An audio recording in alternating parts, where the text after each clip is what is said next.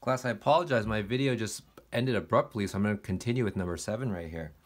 Direction would be none, and the strength would be weak, okay? Or you can even say very weak, right? So that's the D, F, and S part of FUDS. Let's move on. So let's talk about correlation now. Last thing before we do another example, correlation. Let me give you a page number. Page 149, I believe. Let me double check.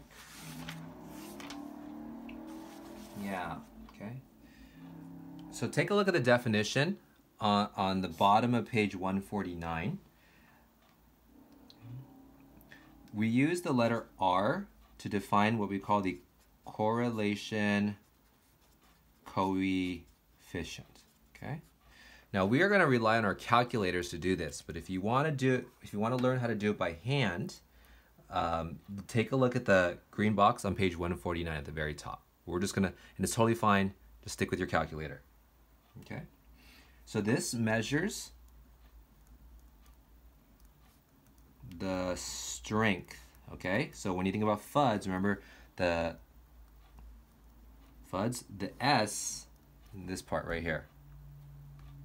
Okay, strength of the linear association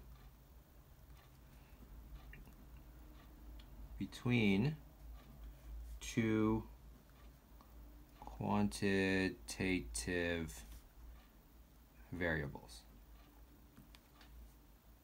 Okay, so key things again, quantitative, there are two of them, and linear, okay? I cannot stress this enough. So when you think about form,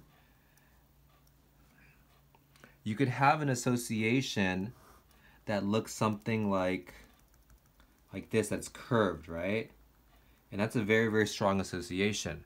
However, your correlation is going to be weak because it's not linear. We're looking for things that are of a line, okay? A straight line. All right, so there's some properties that we need to talk about, and this is listed on page 152, I believe, in the bottom. So this R right here, okay, is going to be between -1 and 1. Okay, it's not going to go less than -1. It's not going to go beyond 1. -1 represents strong, okay? And here, these are super strong. These are going to be perfect lines, kind of like this. Okay, this is going to be negative. It's going to be positive. Okay. Also, please remember, R does not have any units. It's not like percent or anything like that. It's just a value. Okay. So think about it this way: -1 to 0 to +1. Okay. So the 0 right here would be weak, okay, or no association. Yeah, 0 would be no association, actually. Okay. We'll say anything from like 0.7, these are just estimates, okay? There's no like clear value that's going to define what's what. Anything at or above 0.7 for your correlation, we would call that strong, okay? We would call this moderate. We would call this weak. Same thing over here. 0.7, I would say like maybe, I don't know, 0.3, negative. So we would call this strong, moderate, weak. Okay, so think about it that way, and I think this will make more sense once we do an example. So I want to go to page 145. Get your calculators ready. How to make scatter plot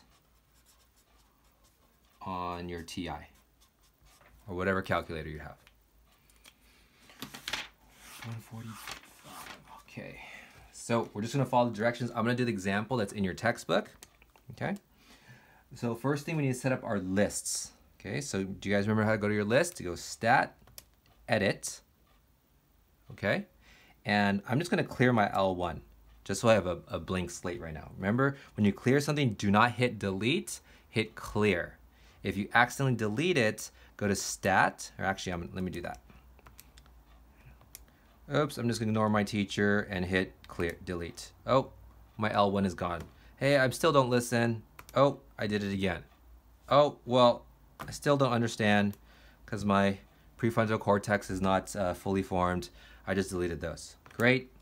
Go back to edit, number 5, setup editor, and hit enter. When it says done, they just gave you a second chance in life. Okay.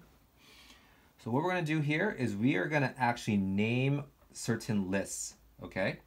So what you're gonna go to, you're gonna go up to L1 and go all the way to the right till you get to a blank list. After L6, it should be blank. I'm gonna type in YR, you're gonna hit alpha and then find the Y. Oops. Oh, it was already set to, okay, type the Y and then the R. R is my, I don't know my alphabet. Oh, the X times. Okay, there you go. Sorry. Maybe you followed the directions of the textbook. Okay, so I have year. I'm actually going to clear that. And then I'm going to put in another one for, I'm going to type in TUIT. So TUIT.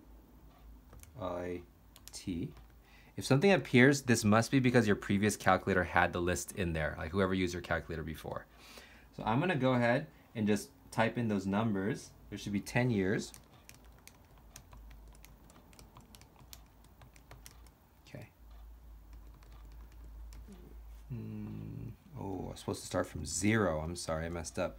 0, 1, 2, 3, 4, 5, 6, 7, 10. Okay. So I just put in those values that are listed on there. If you're confused right now, we are on this part right here of your textbook. In the year column, go 0 through 10.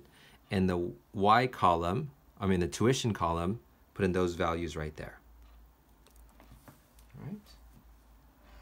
So now to make our scatter plot, this is actually on the next page. You're going to second stat plot. Okay.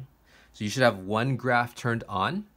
Before I proceed at all, I'm going to go to y equals. I want to make sure my y equals is blank. Right? Remember, sometimes we have something written in here, and that could affect your graph. So let me erase those. Wait, I did not erase that. All right, now it's cleared. Second stat plot on. I had it set as box plots from 2 chapters ago, but this time I'm going to change it to the scatter plot, which would be the first option. Okay, I'm going to scroll down. My X list is going to be the one that says YR. So I could type in YR, or I can go to, see it says list right above the word stat on your calculator. Go to second, list. I'm going to scroll down and I'm going to look for YR. YR, there it is. I'm going to hit enter. And then here, again, I can type in TUIT for tuition, or I can go second, list.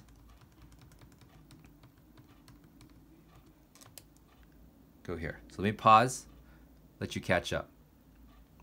All right. Choose whatever mark you want, and then I'm going to go to graph. I'm going to go to graph. Oh my gosh, so embarrassing. Oh, I know what I need to do. Class, do you remember what you need to do?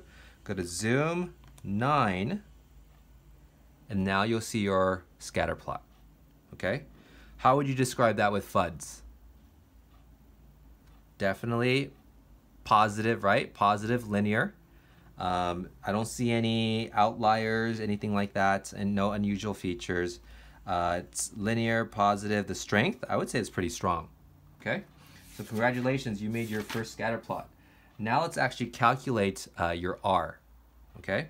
Before you do that, before you calculate your R, I want all of us to do this step on page 151. Okay. So now we finished this one. Check. Let's go to page 151. Okay? So on page 151, what we need to do is there's an option, there's a what do you call it? A function we need to turn on before we actually get our R. So you're gonna go to second, and then catalog is a 0. Okay, this might already be turned on for you, but let's just check it. You're gonna scroll all the way down to diagnostic on. Okay, it's in alphabetical order, so you'll be here. So there's on and off. So I'm gonna hit enter and hit enter again. So now when you see done, you're done, okay? So you don't know what happened right now, but it should, your R should show up now. So now on the bottom of page 151, I want you to follow those directions for us to get our R, okay? Class, what would you predict the R is for this one? Okay, I guesstimate like 0.90, okay? I'm gonna write that down. I'll bet you some Foucault bucks, okay? Mr. Foucault's guess. So R equals 0.90. It has to be positive, right? It's a positive association. Let's see what the calculator says. That says actual, by the way. Okay, so we're gonna go to stat. You're gonna go to calc. Okay, stat, calc, we're on the bottom, page 151. And you're gonna go to the 8th option, okay, where it says len reg a plus bx. Now, a lot of students, or an error students make is they go to the 4th option. Look at number 4 and number 8. The only difference is that where the x, right, is placed, but we wanna go to the 8th one. So hit enter, and then again, it's gonna ask you what lists you're using. I wanna make sure I identify by choosing second stat, or list. I'm gonna go to my YR. Okay. And then for my Y list, I'm gonna go to tuition. Okay, frequency list, leave blank. Store a regression equation. What this means is, do I want the line to actually show up in my graph, okay? You can leave this blank, you don't need this for R, but since I wanna see this on my graph, actually, no. Let me save this for a second. Go to calculate, and then do you see your R show up? Okay, there's a R squared and R. Don't worry about R squared yet, that'll be next time, okay? So your R actually is 0.993. I was actually off, right? That's very strong, right? Because 1 would be perfectly linear. 1.00 would be perfectly linear. And that's slightly off from that, right? Okay? So let me just go back to my graph. Looks like this, right? Say you're not sure, you want to see how straight of a line this is.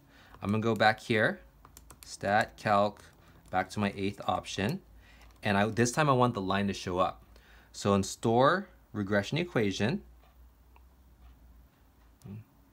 I'm gonna go to, is it second vars? Vars, okay, sorry, go to vars, and then go to option number 1, function. So let me start over. Calc 8. So here, go to vars, then go to yvars, go to function, and you want to choose which line to put it in. I'm going to put it in y1, okay? So I'm going to hit enter, and y1 should show up. I'm going to go to calculate, okay? So now this time when I go to y equals right here, the equation is actually saved for me right here. Okay, and if I look at my graph, there's my line. Ta-da! Okay, that's a straight line. That's my linear regression line, which we'll talk about, I think, next chapter and 2 chapters from now. Okay, our line of best fit. You may have heard that before. All right, class. There you go. One more thing I wanted to quickly talk to you guys about is about time. Guys, entertain me for a second, okay? Don't leave yet. Don't leave yet. So, class, do you guys know how many hours we have in a day? 25, right? Just kidding. So you have 24 hours. Okay, so we have 24. So we all start the day with 24 hours. Okay, does anyone start with more or less? I don't think so. So when you have your 24 hours, and then from here, let's take off. I want you to subtract how many hours you sleep. Okay, on average. You all should be sleeping 7 to 9 hours. So I'm gonna put 8, okay? So for sleep, I'm gonna subtract 8. So I'm now left with 16 hours of the day. Okay. What else do we need to do other than sleep? We definitely need to eat, right? So for eating, I'm gonna subtract, I would say 1.5 hours. Okay. So now I'm left with 14.5 hours in the day. I definitely need to take a shower. Okay, boys, you should shower. Okay, shower, brushing teeth, going potty, going number 1, number 2, and any other numbers, right? So I don't know how long that takes, but I'm just gonna say 1 hour. Again, can you choose your numbers? Like if it takes you longer, if you spend more time eating than 1.5 hours, then please change that number, okay, or less. So this is my, I'll just call it hygiene. Okay, brushing teeth and all that stuff. Did I spell hygiene right? I don't know if I did, but pretend I did spell it correctly. So now I'm left with 13.5 hours, right? Okay, so now I gotta go to school. Gosh, how many hours do I go to school? I don't even know. I don't even go to school anymore. 8:30 to 3. What is 8:30 to 3? 6.5 hours, right? If I did the math correctly. So I'm going to subtract 6.5 hours. So now I'm left with 7 hours in the day. Well, when school ends, I still have homework to do, right? Or studying. So let's say on average I spend 2 hours on homework. Okay? So now I'm left with 5 hours in the day. What else do I have to do? College apps right now. Super busy college apps, right? Maybe on average I spend like 2 hours or maybe an hour. Let's just say an hour. Okay, so college stuff. I'm left with 4 hours. I think I better exercise, right? So I'm gonna subtract an hour from exercise. Okay, now I'm left with 3 hours in the day. Wow, these 3 hours, I could do so much with these 3 hours, right? But you guys know, some of you work, right? Some of you have chores, right? Some of you, you know, you need to have some fun, whatever that fun is, right? Maybe you did not get enough fun from school. Maybe that's like your Among Us time or your whatever time, your walking the dog time, right? So if we're left with 3 hours in the day, we better use those 3 hours very well, right? Most of these things are fixed. Like we all gotta sleep, we all gotta eat, we all gotta go take a shower, we all gotta go to school, right? And we all gotta exercise. But these 3 hours of discretionary time, that's what's so important. You know, how are you gonna use that time? Class, and I beg you, don't cut out the sleep. Okay? Prefrontal cortex. We gotta let that develop. We need sleep. I just made that up. I don't know if your cortex develops while sleeping, but it sounds pretty good. Eating is important. Hygiene, oh yeah. Super important, okay? So just think about that for your time. You know, manage your time well.